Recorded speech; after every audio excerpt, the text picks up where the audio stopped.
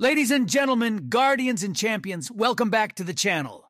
Today, we're diving headfirst into the thrilling world of Destiny 2, where the line between light and darkness blurs, and epic battles await at every turn. But hold on tight, because we're about to uncover one of the game's most electrifying game modes. Gambit! If you've ever dreamed of harnessing the power of the Traveler while outsmarting your foes, then Gambit is the answer to your guardian prayers. It's a high-stakes, heart-pounding game mode that blends the best of PvE and PvP into an adrenaline-fueled experience that will keep you on the edge of your seat. Now you might be asking yourself, what makes Gambit so special? Well, my friends, Gambit is where strategy meets skill, where teamwork reigns supreme, and where the fate of the universe hangs in the balance. Picture this. You and your fire team are pitted against another team of guardians and waves of hostile enemies, all while racing against the clock. It's a game of wits and precision. You'll have to bank moats, defeat powerful foes, and summon your very own primeval to challenge the opposing team. But be careful, because they won't make it easy for you. Expect unexpected invasions, powerful blockers, and nail-biting moments where victory can slip right through your fingers. Get ready, Guardians, because the Gambit experience awaits. Join me on this epic journey through Destiny 2's most thrilling game mode. Together we'll conquer the enemy, secure our victories, and stand tall as legends in the world of Gambit. Let's dive right in. So, introduction out of the way, what's Gambit?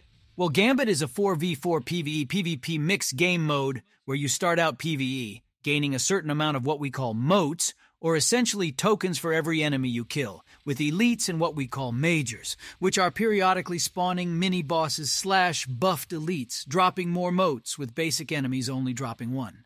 Every time you bank or deposit your moats in the middle of the map, you send what's called a blocker to the enemy side, which is a buffed enemy that blocks the enemy team from depositing moats until they kill that enemy. At 5 moats, it's a small blocker, sending a taken goblin to the other side. At 10 moats, it's a medium blocker, sending a taken phalanx to the other side. And finally, at 15 moats, you send a major taken knight to the other side. All blockers sent to the other side do not drop any moats upon being killed. However, if 2 blockers stack up on either side at once, then they will start draining moats, or essentially siphoning moats from one team to the team that sent the blockers. At 40 and 80 moats deposited, a portal will open up, which allows one player to invade the other team's area to hinder their progress by denying moats. The invader will have an overshield, be friendly to the opponent's enemies, and be able to see the locations of every opposing player at the cost of being announced and glowing red for easy visibility to the opposing team. If an enemy invades, though it might seem redundant, stay away from the middle. Unless you are very PvP-oriented or a Gambit veteran, it's every invader's dream for someone to be fighting blockers, or to try and bank when a Guardian invades. Instead, stay on one side of the map. Each map is split into thirds, and try to keep it where you have good visibility of your third, but you're closed off visually from the other thirds and the middle of the map. As an invader, typically there's a handful of methods that yield high success. 1. Using supers, which is pretty easy in this game mode as you're farming adds between invasions, so you typically can get a super per invasion. 2. Using snipers, as heavy ammo boxes spawn after every wave of enemies, with the heavy boxes also giving special ammo. Each team has the opportunity to fill up on both heavy and special ammo throughout the match, making snipers particularly deadly. 3. Finally, you can use heavy ammo, which is often seen via lock-on rocket launchers or sword skating in order to flank the enemies.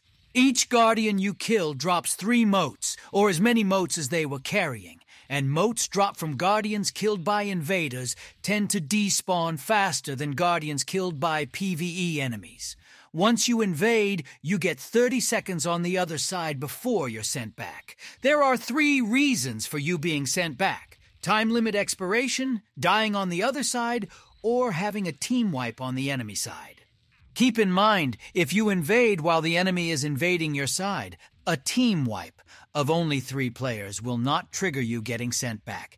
And as such, you can actually kill more than 4 guardians by killing 2 or more of the same guardian if you manage to camp their spawn after the respawn timer is up.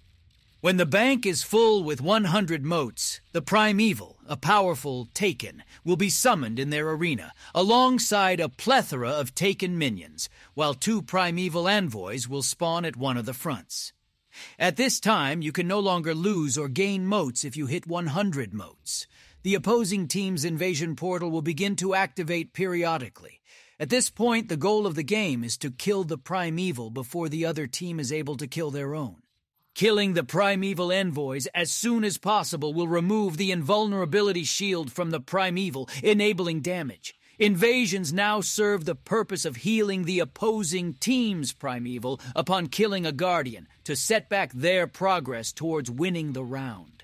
So, with the basics out of the way, let's talk loadouts. Now, I'm not going to get into specific weapons, as some people have ride or die weapons, specialized loadouts, or are just memeing. Instead, we'll be talking generalizations and discussing abilities. Personally, I keep a PV main weapon, typically a Catalyst Outbreak Perfected or a Quicksilver Storm, a PvP secondary in the form of a sniper rifle, and finally a Boss or Guardian Super Resistance Melter.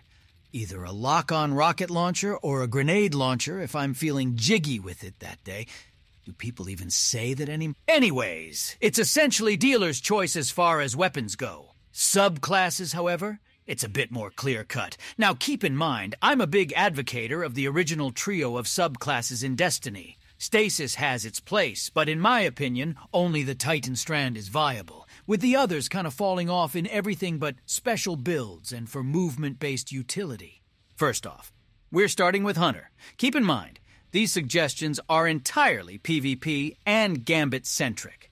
You can pick literally anything and succeed in PvE, so we won't worry about that. Class ability and movement modes are dealer's choice, but as far as subclasses go, I'd recommend Solar subclass with Deadshot if you have a skate build on. Otherwise, Marksman is your best bet as it's a near-guaranteed one-shot, and with the knock-'em-down aspect, it's practically tripled the duration of Deadshot. Arc subclass is personally not my cup of tea, and I don't even honestly have a build for it, but just based on what I've seen in high-octane PvP.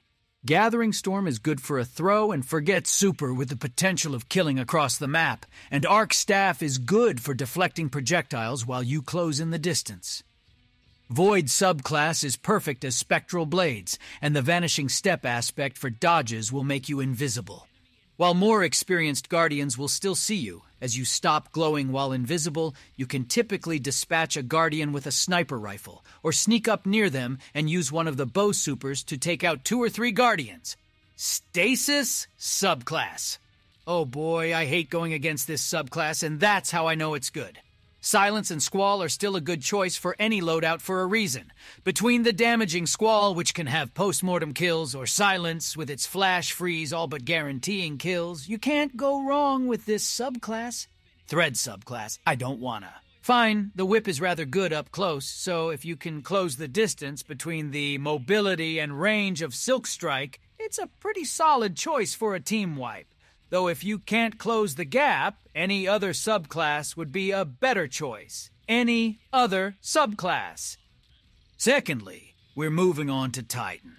Now, I'd actually recommend the Rally Barricade if you want to be weapon dependent, but Towering Barricade is a solid catch, all for blocking lock-on rockets, or across-the-map sniper fire. Sunbreaker only really has one option. I said it only has one real option. Fine. Hammer of Saul is obviously meta with the bonk build, but if you really feel the need to spin to win, Burning Maul has the same drawbacks as the Thread subclass on the Hunter.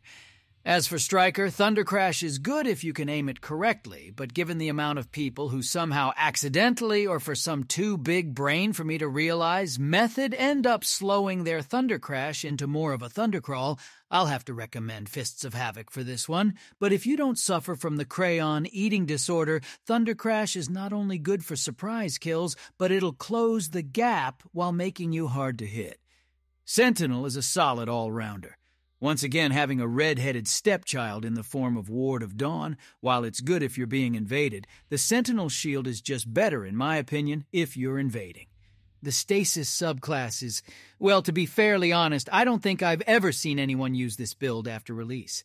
Not to say it's bad, as stasis tends to be the best catch-all for any build thanks to the almost overpowered flash freeze mechanic, but I just honestly don't have any recommendation with this one. Finally, the one viable strand subclass. For Gambit, anyways. Now, once again, it's a very movement-based subclass, while Blade Fury is most certainly interesting, and is unholy amounts of good if you and the other Guardian are on even playing fields. Literally.